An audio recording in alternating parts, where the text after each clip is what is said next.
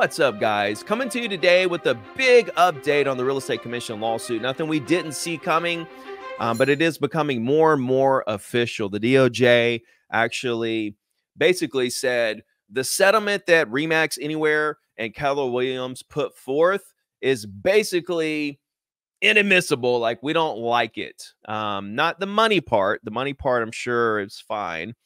The terms of the settlement. Right? They do not want real estate commissions to be coupled the way that they are now. Why is that? We're going to dig into this. I'm going to share with you, everything about what's happening right now, where we're going, and the possible outcome. So every single week I bring you whatever the biggest story is in real estate. I also do a video every week concerning real estate coaching. If you're a real estate agent, helping you get more listings, close more deals. And I'm actually doing live cold calls tomorrow, 3 p.m. Eastern. So I'm going to put a link in the description. It's going to be a webinar style, so you have to register to get the Zoom link, but I'll put that link in the description, and I'll see you tomorrow at 3 p.m. Eastern. You can watch me get a listing appointment. I've made probably getting close to 100 live call sessions. I don't know where I'm at, maybe 50 to 100 live call sessions right here on my YouTube channel. You can go back and watch, but they're always a lot of fun, entertaining, and I always get business. So anyway, be there for that. Let me know if you have any questions concerning that. Let's dive in here, right? So the DOJ basically turned down this settlement. And the reason being is they said, this doesn't fix anything. This doesn't fix the problem. This doesn't fix the reason why we're in this to begin with. And we don't want to walk away with, we don't want to walk away from this basically with the same scenario moving forward. Basically Keller Williams and RE/MAX came in and said, and Anywhere, and said, listen, we're going to disclose better. We're not going to make it mandatory that our agents join the National Association of Realtors. We're going to disclose better. We're going to train our agents better on agency and buyer agency and all that good stuff. But they didn't say anything about changing the way that real estate agents operate in terms of how the buyer agents are paid and how that commission, how the buyer agent commission, how that number comes to be. And that's what the DOJ has a problem with. They want the buyer to be able to negotiate their commission. And right now, the way it stands, they don't do that. Okay, the buyer, this is how it works right now. A buyer, either went through Zillow or was a referral, or you got a hold of this buyer somehow as a real estate agent, right? The buyer comes through. You basically just go to work for them. And the way real estate agents do it now, they don't explain anything to the buyer. Okay. This is kind of where the problem is. Agents haven't done a good job. I'll be the first to admit that we haven't done a good job. I say we, because I'm a real estate agent. We haven't done a good job of explaining what we do, how we do it, what our value is, how we get paid.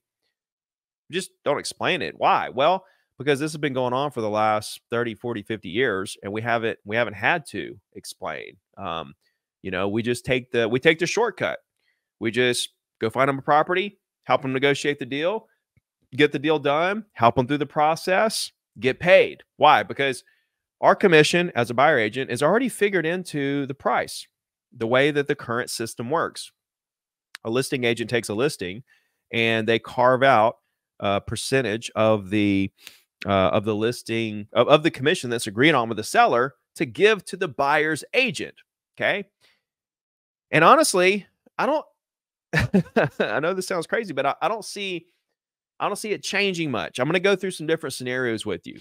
Okay. So that you can kind of visualize this, and then you make your own judgment of how you think this is going to play out. Worst case scenario, we're going to be just fine. I can tell you that right now. Closings are going to happen every day. And our job is to connect buyers and sellers, and we will continue to get paid. I'm going to show you some things in a couple different articles here and kind of go through some different scenarios with you. But basically, the DOJ, they just don't like the way that it is. They're not going to take these settlements. And what they're talking about here with this settlement, they're strictly talking about the Nasella case. All right. The Sitzer-Burnett settlements, that's still, happening in the works and processes. We're talking about the Nasella case, right? And they denied the proposed settlement between the plaintiffs. And what it is that they say that the allegedly anti-competitive rule at heart of the lawsuit, they want it to change. All right, they want it to change, right? And the DOJ says that's not accurate. It's not changing the heart of the lawsuit. All right, it's far from curing the rule's defects. The proposed settlement prematures the very same competitive concerns that trouble the current rule. Basically, what they're saying is you're still going to be figuring the buyer agent commission into the deal, and you're still going to be operating the way that like you're operating, which does nothing, different to solve, what these the defendants actually were found guilty of when it comes to collusion. Under the proposed settlement, they say this would not create a competitive or reduce commissions, and that it would provide no meaningful benefit to buyers or sellers. And they're right that what they're saying is it wouldn't do much, right? I mean, the way that the settlement's drawn up, we would just continue to operate the way that we're operating, which, the brokerages obviously don't feel like the way they're operating is wrong at all. Further, the proposed changes could themselves violate federal law, right? And they're talking about the antitrust, laws. Allowing sellers and listing brokers to set the commission that buyer brokers would receive would still lead buyers agents to steer clients away from listings with low commissions. Now, let's talk about steering for just a second, right? Let's talk about steering for just a second, because, the DOJ actually said, and I'll show you here, they actually say in this article that, you can, as a buyer broker, you can ask the seller in the offer to pay for the buyer commission, or maybe the seller offers concessions. So the way that this is going, and the way that, people feel like this is 99% going to happen, is that the buyer agent commission field will be eliminated from MLS altogether. Won't be there. But there's going to be a concessions field. Okay. And so basically, if the seller decides they want to give concessions towards buyer agent commissions, closing costs, prepaids, whatever, they can put it in the concessions field, all right, to go towards any of those closing costs, which could include buyer agent commissions. And so for me, it's like, well, if you take the commissions out, take the buyer agent commission out of the listing and just move it over to classified as concessions, you can't get away from the fact that, okay, buyers who want their agent to be compensated going and looking. I'm not saying the agents are steering. I'm saying buyers looking at homes and saying, I'm not going to look at that one. They're not going to pay my agent anything. I'm not going to look at this one. Oh, I'm going to go look at this one. They're going to pay the buyer agent commission. So it's not steering from the agent standpoint. Okay. It's buyers choosing. That's just the same thing as closing costs now, right? Like, I'm a buyer. I can only scrape up the down payment. I need my closing costs taken care of. So what am I going to do? I'm going to go out and I'm going to look for a property. They're advertising. They're going to pay for the buyer's closing costs. I'm not going to look at any other houses. This is me, the buyer, talking. So I think what they're trying to get away from, they're never going to get away from completely when it comes to people only looking at certain houses that offer certain things. I think that's something that's just going to live forever.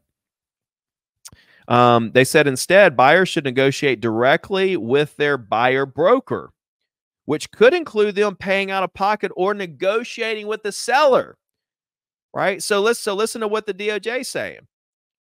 While some buyers might choose to pay their buyer broker out of pocket, other buyers may request in an offer that the seller pay a specified amount to the buyer broker from the proceeds of the sale. Okay, you're asking the seller to pay it. Thus, the current practice could continue where the seller factors the commissions into the offer the seller is willing to accept. Basically, the seller's net. And that's what it's all going to come down to, guys, is what is the seller netting? To address the anti-competitive landscape that would still exist if the proposed settlement was approved, they suggested that prohibits offers of compensation to buyer brokers by listing brokers, right? If the MLS PIN, that's part of the Nasalic lawsuit, If their rules prohibited sellers and listing brokers from deciding what buyer brokers would be paid, sellers would be responsible for determining only the compensation of their own broker in the listing contract, while buyers would be responsible for determining the compensation of their own broker in a buyer broker representation contract. And the thing for me there is okay, but you just said that they could offer, in the offer, they could say, they could ask the seller to pay the buyer broker commissions. So now we're right back to the seller actually deciding what the buyer broker is going to make. We're right back to that spot. We're right back there. Now, I know that there is some stuff happening behind the scenes that FHA, VA, USDA, there's a push to get the financing, get buyer brokerage fees taken care of in the financing. And, as far as that goes, like, it still has to appraise. So now the seller is still going to pay, that's what the property's worth. Out of what the property's worth, they're going to pay a certain amount towards buyer broker fees. It just seems like we're shuffling paperwork around here. That's all this seems like. Seems like you're just shuffling paperwork around here. Now, the scenario for me where I'm like, okay, what's going to happen here is if we come out, this new rule comes into place, they erase buyer broker commission from MLS. And then you have sellers who say, well, I ain't got to pay it. I ain't going to pay it. Because you're going to have that. You're going to have a mixed bag. You're going to have some with concessions towards buyer brokers. You're going to have some you offer to pay for the seller to pay for the buyer brokers and they accept. You're going to have some that won't. And you're going to have some that don't offer it and end up selling the property. And so then you've got listings that are selling with no broker, buyer broker, commission included. And then other sellers see that happen. You're like, well, if they do it, I can do it. Then they try to do it. I think the problem's going to be is that you've got these buyers out there who want representation. And if you're a buyer who doesn't care about representation, I talked to a guy in LA last week. I was on his podcast and he was like, I go right to the listing agent. Like, I don't know why I need a buyer agent. I don't know why I need someone to represent me, blah, blah, blah. This guy's a sophisticated guy. He's doing, $10 million deals, buying houses for like 8-10 million. I'm like, yeah, you do real estate. You know what's going on. Not everybody does. Not everybody does. If I went to Atlanta, to Dallas, to Miami, I would get my own real estate agent. I would want somebody to help me because I know how treacherous it is, and I'm an expert in my market. But if I went out of state somewhere, you bet your ass I would have my own agent kind of helping me, representing me through the deal. I had a for sale by owner call me today. The for sale by owner was a client of mine. I sold him the unit, condo on the beach. He's calling me saying, hey, I'm buying this other unit for sale by owner. We're selling ours by owner. I'm calling to ask you, I got this offer and I'm calling to ask you for some advice on it. And I was like, this is why you need an agent. Like, now I'm consulting you on a deal that I'm not even representing you on. I'm giving you advice on a deal that I'm not even representing you on.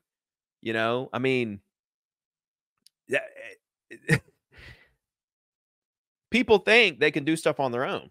And some people can. Like my guy in LA. Yes, you can do stuff on your own. But not everybody can. And even if you think you can, you run into a weird situation on an offer. You don't know quite how to handle it. You need some advice. So you call a real estate agent. You're for sale by owner. Right? This is just the kind of stuff. I'm just bringing this up because the advancement in the amount of information that the general public has about property, real estate, etc., is at an all-time high. People know more about properties, the market, the comps, everything about the properties. It's at an all-time high, but yet the usage of real estate agents is also at an all-time high. Now, why is that? They know more. Wouldn't more information cause them to not need an agent? It's quite the opposite, ladies and gentlemen. It becomes like Chinese to them. The more information they have, the more overload it is, and the more confusing it gets. And again, I'll repeat, we're at an all-time high when it comes to the amount of people that use real estate agents. It's an all-time high. And that's what's very interesting here.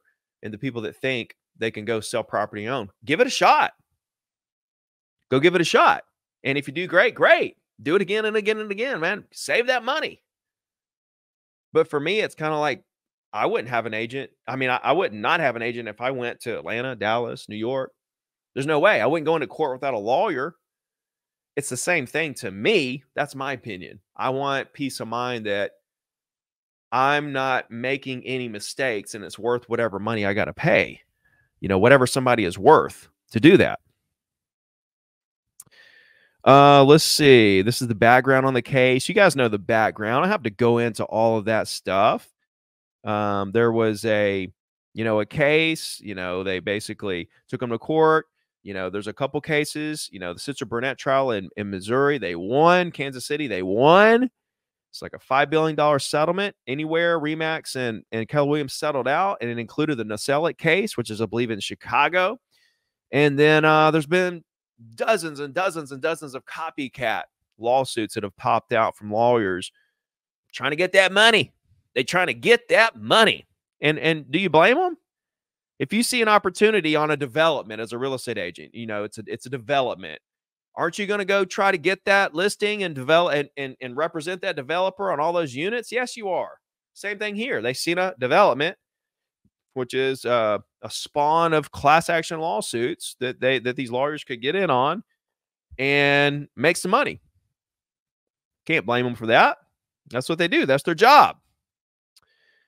Let's see. Let's see if we get into some more stuff here. Okay, this is still getting into the we're still getting into the the history, but this is right here. This is where we kind of get let's see. The critical issue is not how much a seller should offer buyer broker, but whether the seller should set the buyer broker commission at all. Well, that's what they're doing, and the DOJ is literally saying offer it, put in the offer for the seller to pay. Well, then the seller has to agree to what that amount is. So we're right back where we are. I think it's just a paper shuffle. She said federal law already allows buyers to make conditional offers around compensation. As an example, she said a buyer could offer to pay $700,000 for a home on a condition that the seller pay $14,000 to the buyer broker, which would result in a net of $686,000. Another buyer could offer the same home, could offer $680,000 and not ask the seller to pay a buyer broker. Such a scenario would allow the seller who's considering multiple offers to compare the net price after factoring in any possible request to pay buyer broker. Of course, that's what they do now. Look at all the terms, see what the net is, and figure out what's best for the seller. Those programs do not require buyers to come up with additional funds at closing in order to compensate their brokers in these types of conditional offers. Buyer, therefore, would not need to come up with additional funds at closing in order to compensate their brokers. Instead, they and other buyers would benefit from increased competition between buyer brokers. So what they're saying is they're trying to create this competition between the agents to go lower on commissions for buyers. Is what that sounds like to me. And it is crazy because, in this other article I'll show you, it's like, they're like, well, the commissions haven't, we don't see it really, coming down much. It's like, I mean, why aren't you going out there and saying roofers have to come down on their prices, right? And other contractors and other people that do service. It's like there's no regulations on price increases, inflated prices on milk and Coca-Cola and cars. Oh my God. Man, they tacked on a $20,000 fee for fun when I bought my wife an Escalade 2 years ago. For fun. I forgot what they called it, but I mean, he literally told me, like, we just can. I mean, the guy was like, I was like, what's that for? I was like, because we can. And he was right. We could not find another one. That was it. We either wanted it or we didn't. And somebody else was in line to buy it. So what are we going to do? Got to pay it. Let's see. Okay, here we go. This is interesting. The DOJ also suggested some buyer brokers might begin offering hourly rates or a flat fee structure under such scenario, tailoring to their services to meet a given buyer's wants and needs. And this whole hourly rate, from my understanding, you got to be a W-2. You've got to be a W-2 employee to get hourly rates. So we're 1099s, DOJ. Unless I'm misreading the situation, I don't understand, the law. The way I see it, we can't work by the hour. We are 1099 independent contractors. I don't know if this is like how we start sliding backwards into a possible hourly rate that turns real estate agents into W-2s. Is that what direction we're going in? Anyway, I didn't think that was possible to charge hourly rates. Maybe I'm wrong. Let's also look at the issue that the fact that there's no guarantee that class members would get paid from the $3 million proposed settlement amount. They would get paid $3 to $5 each. $3 to $5 a piece is what the plaintiffs are looking at on this Nacelle case. It's insane. Early this month, the president of NAR, Kevin Sears, he told hundreds of agents that at a real estate conference that NAR is appealing the multi-billion-dollar verdict in the Sitzer-Burnett. But the bigger problem for the industry is the DOJ. We've been in their crosshairs for as long as I've been involved with the National Association of Realtors. We had a settlement with them in 2020. In 2021, they reneged on the deal. We sued them when we won in court, so they're pissed off at us. I mean, just candidly. And all that's true. They worked a settlement, and then DOJ reneged, and they're coming back, and they lost in court.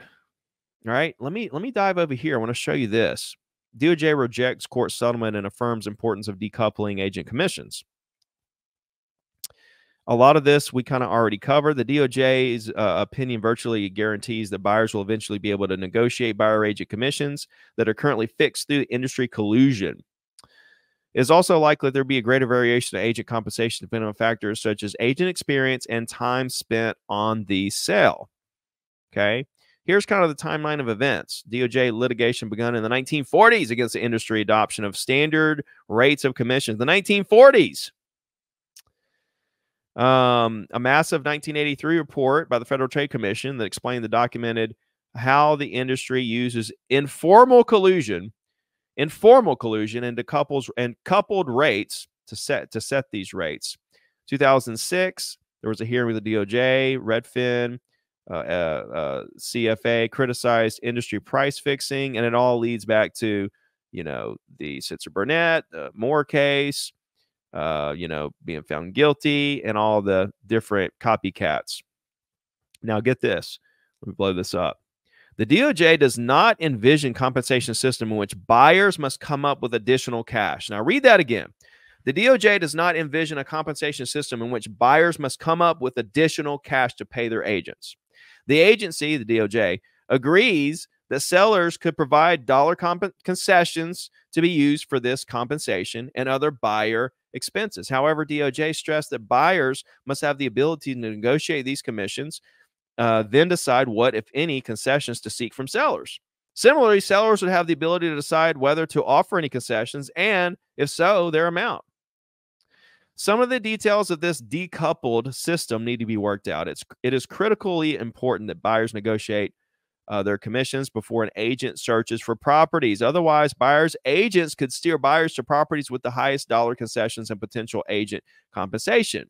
If that's happening now, it's going to continue to happen. I'm not saying it's happening. There's data out there that says it happens. Honestly, I haven't seen it happening. I've never done it. However, whatever research somebody did showed that it was happening. If it's happening, it's going to continue to happen, because even if the buyer agent signs a broker agent agreement saying, I'm going to pay you this much, still going to show properties. If it's happening now, it's going to continue to happen because some sellers are going to get more commission than others or no commission over others, etc. It's also going to happen on the buyer side, right? Because now they may be paying out of pocket. So they're only going to look. This is going to worsen the situation, because I think the buyers are going to be more steering than anybody, right? Now they're going to be steering the most, but I guess that's okay. I guess that's okay with the DOJ and, you know, everybody else, as long as it's the buyer that's steering and deciding that they don't want to see properties for reasons of compensation, then maybe that's okay. Let's see. It appears that the DOJ's opinion was influenced by separate proposals made by CFA and a group of attorneys representing multiple listing services, both of which cited in the footnotes. CFA supports the MLS proposal only as a package deal by eliminating one or two key requirements. The proposal would allow the existing collusive system to continue. The buyer agent be prohibited from being compensated by both buyer and seller, a practice that NAR Code of Ethics disapproves of. Okay, let's see. The CFA emphasizes that it's not easy to completely eliminate price fixing. So listen to that. They're saying that it's not easy to completely eliminate price fixing. Significant asymmetries between consumers and agents provide opportunities for continued price fixing within a decoupled system. Agents could tell a buyer and seller clients that 2.5 to 3% rates, 5 to 6 total, were normal, and agents could refuse to negotiate these rates, as many listing agents currently do. That there's some research that have found that many agents don't go below 5 or 6%. I mean, it's like, okay, what? Don't let Disney charge so damn much for a Coca-Cola. I mean, it's ridiculous. The prices you pay for a little stuffed animal down there. Contractors, roofers, flooring guys, plumbers. You're just gonna like go and tell them they gotta basically go down. You gotta work for less now. It's crazy. It's insane. To ensure significant price fixing, to secure significant price competition, both buyers and sellers would need to discuss and try to negotiate compensation with their agents. Even then, rates would be unlikely to fall immediately. Okay, so it's like this is their thing. They want commission rates to fall. I've seen this in this article a couple times. I've seen it in the Inman article a couple times. Like, why are you guys trying to make it fall? Why don't you let the market speak? Okay, put all these rules in place and then let the market speak. If they fall, they fall. If that's what happens through competition that you want, that you're creating, let it fall. Why are we trying to force it to fall? Even then, rates will be unlikely to fall immediately, yet over time could decline to an average of 3 to 4% level, saving consumers an estimated 20 to 30 billion annually, with a much greater variation in types of compensation and rates charged by different agents. No longer would inexperienced agents be able to charge the same rates as a highly competent agent with years of experience. So that's kind of where they're going with this whole thing. It sounds like they want rates to go down to 3 or 4%. They want new agents to basically work for nothing, and then they'll be happy. It's like, do what? What are you talking about? It's like everything inflates, but I've been getting 5 or 6% since 2002 when I got in real estate. It's never went up. It didn't go up to 6.5. It didn't go up to 7, but everything else increased. Now, yes, the price of homes increased, so that makes the commission increase. So, at least we got that going for us. But the fact is, the percentage rate has not. It's actually come down slightly, because you look at the average of commission rates, like 5 point something. Like normally it's like 5.5. That's kind of the normal. I think right now it's like 5.1, 5.2. It's a little bit down. Anyway, nevertheless, this is kind of where we are. This was an interesting article. Buyer agents are already cutting commissions. The download. And basically this article, it was crazy because they suck you in with the title, of the article. And then once you get in here, you realize they're just talking about one little discount broker, right? It's the broker of De Leon Realty in Palo Alto, California. They're doing 3.5%, with 2.5% going to the listing agent, 1% going to the buyer agent. And then what they do is they receive 1% or $10,000. So I guess there's a limit of a floor of $10,000 they give the buyer agent, and 1% total if it's more than 10,000.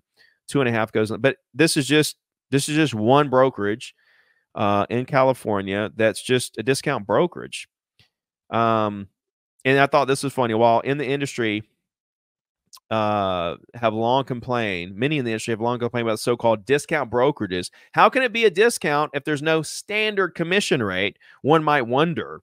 Brokers who are flexible on commissions see us as a customer-friendly service first choice. The thing about that is there's no set prices for, you know, getting a house built, right? But there are discount home builders. And like, there's no standard, because when you look at MLS, dude, everybody charges something different.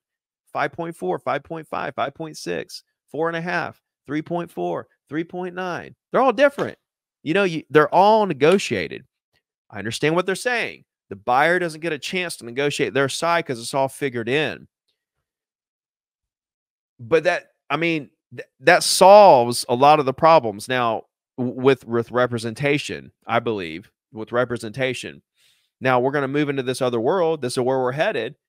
And so then you have to think, okay, I have one friend that thinks that 40% of agents are going to leave the industry, be gone out of the industry because of this, right? It's just going to crush them. It's just going to crush the buyer's agents.